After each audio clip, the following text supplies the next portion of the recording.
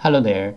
This video we are going to talk about Seagate momentous 2.5 inches SATA hard drive, PCB board repair, and disk data recovery. There are three common methods to fix a hard drive PCB board. Method 1. Clean the contacts. Clean the contacts on the PCB board and also on the hard drive can fix the problem caused by the poor connection between the PCB board and the hard drive. PCB board repair method 2. This picture shows the basic components on the PCB board and their functions. You may take this picture as a reference to fix your own PCB board. Fixing hard drive PCB board method 3. PCB board swap. PCB board swapping including two steps. 1. Find the correct donor PCB board. 2.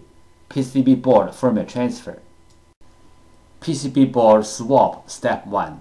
Find out the correct donor PCB board. Locate the hard drive model number on the front of the hard drive label. Locate the hard drive PCB board number. Different brand name, different PCB board. The PCB board numbers are different. You may go to hdd-parts.com to check out other brand name PCB board numbers. We use hard drive model number, PCB board number, and PCB board sticker number and CPU number as well as reference to search for the donor PCB board. We found the correct donor PCB board for the hard drive, but this is only the first step. The next step is we have to do the PCB board firmware transfer to make the donor board work on the original hard drive. PCB board firmware. PCB board firmware is the information data on the PCB board. It may be in the memory chip or in the main chip on the PCB board. For this model hard drive, we have to do the PCB board firmware transfer first, then we swap the PCB board. Otherwise, the new board will not work on the original hard drive. Why do we have to do the PCB board firmware transfer? Because for this model hard drive, one PCB board includes two parts, hardware and firmware. The PCB board firmware includes hard drive's unique configuration data. The hard drive needs this unique configuration data to work, so we have to transfer this unique configuration data from the original board to the donor board. Then the donor board can work on the original hard drive. Regarding the hard drive PCB board firmware transfer, we have three things to mention. First, PCB board firmware transfer is different from the hard drive firmware upgrade.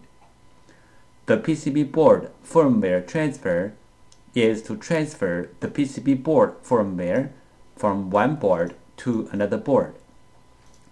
The hard drive firmware upgrade is to upgrade the hard drive's own firmware. It has nothing to do with another hard drive or another PCB board. Second, we can do the PCB board firmware transfer from the physically damaged PCB board, like burned, watered, or other kind of damage. Our PCB board firmware transfer success rate is more than 95%. Third, we do the PCB board firmware transfer for our clients for free. This picture illustrated the procedure of fixing a hard drive PCB board. First, the clients sent in their PCB board. 2. We fix the PCB board. 3. We ship back the PCB board to the clients. we receive many questions regarding the hard drive PCB board firmware, also called hard drive PCB board BIOS, and the hard drive PCB board compatibility. So let's talk a little bit more about this in general. Some PCB boards BIOS are in the independent memory chip, like the first picture shows. Some PCB boards BIOS are integrated into the main IC, like the second picture shows.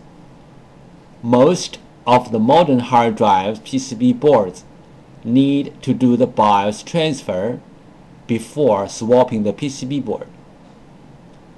Even the donor boards are identical with the original boards in hardware. We have to transfer the BIOS from the original board to the donor board. Then the donor board can work on the original hard drive. The third picture shows some of these PCB boards. But there are some hard drive PCB boards do not need the BIOS transfer.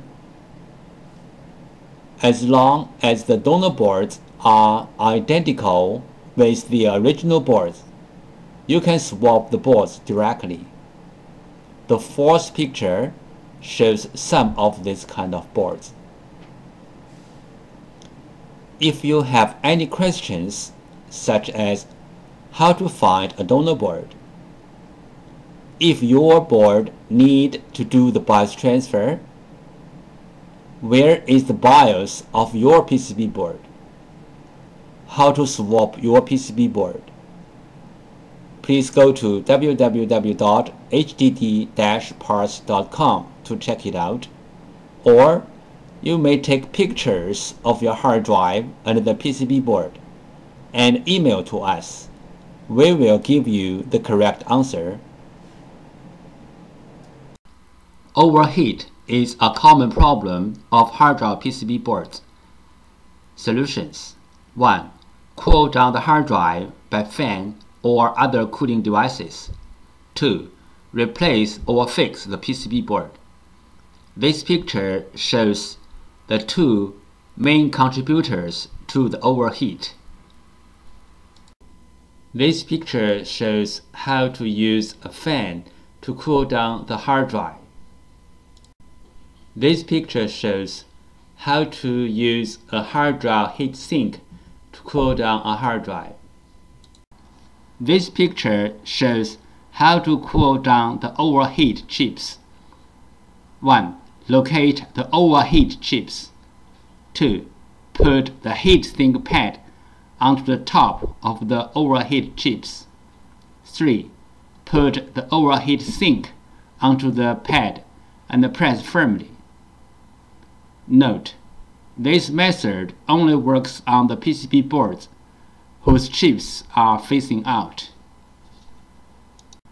This picture shows how to cool down the overheat chips which are under the PCB board.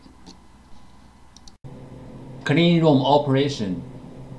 Common disk assembly physical problems: disk head damage, disk damage, spindle damage, motor damage, dust contamination. Dust contamination could be caused by broken seal or opening the hard drive in an unclean environment, like office, computer workshop. Opening the hard drive in an unclean environment could make the data recovery work even more difficult. There are some simple ways to recover data from a hard drive. One of them is try to read the hard drive by different devices, like different external hard drive adapters, computers, or enclosures. Because different devices use different ways to read a hard drive, sometimes this trick works. Another way is swapping the hardware PCB board. Swapping the hardware PCB board can fix the problem caused by the PCB board. There is a cost in swapping the PCB board, but it is way cheaper than sending the hard drive to a data recovery firm. This picture shows the procedure how we do data recovery for our clients. First, the client sends their hard drive to us. Second, we do data recovery. Third, we ship back the data to our clients. Thank you so much for taking your precious time to watch my video. Any comments are really appreciated. If this video is a little bit of help, could you please click on like to support me? Thank you again. Bye.